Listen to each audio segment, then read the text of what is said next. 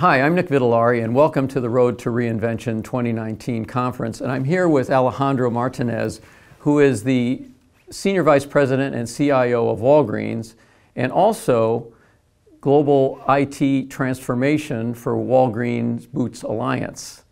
Now, the interesting thing, Alejandro, is that that's quite a job, first of all, right?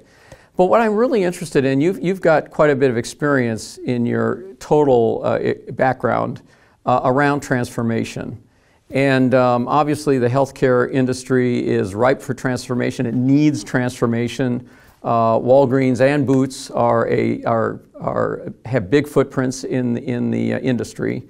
And so this is a pretty significant issue. So what I'd like you to comment on today with the time we have is, what should CIOs be thinking about when they're in the midst of trying to do digital transformation and perhaps even transform an industry?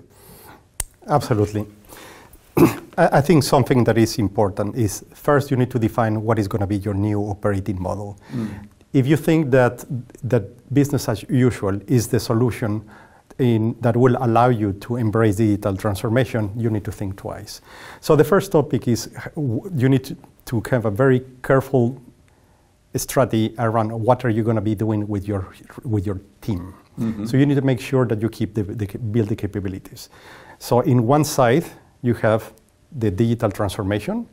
In the other side, you have the legacy environment. And in our case, we believe that the right decision or the right direction is to move into platforms. And platforms by nature are not just new. You need to combine new and the legacy environment. And at the end of the day, you don't talk about applications, you talk about platforms. Now, something that is quite important is how can you carefully define who is going to be doing what. In the transformation, you need to have different skill sets. You need to make sure that you have senior architects that you understand digital, that you understand the technology stack, that understand cloud, that understand automation, that understand artificial intelligence. So all stack is completely different than the one that you have in the legacy environment. Mm-hmm. Legacy environment means institutional knowledge. But that doesn't mean that when the transformation comes, you are just going to have a situation where you need to manage an exit strategy for your legacy environment. If you're thinking that that's the way, you're wrong. Because at the end of the day, you're going to be losing a tremendous asset. So in our case, what we're trying to do is to make sure that we have a plan for every person. Because at the end of the day, the institutional knowledge matters. And when you're talking about the robustness of running enterprise-grade applications, that knowledge matters. So something that you need to be very careful is develop a plan for every person. Second, what is going to be your operating model in the future? And the third element is how can you, as soon as the new platforms and the new transformation is starting to hit production, how are you going to start to redeploy your resources? The first element is how are you going to retool those resources to make sure that they play in the new ecosystem? In some cases, you need to have boot camps. You need to make sure that you can train additional skills, so you can provide additional skills to your knowledge resources.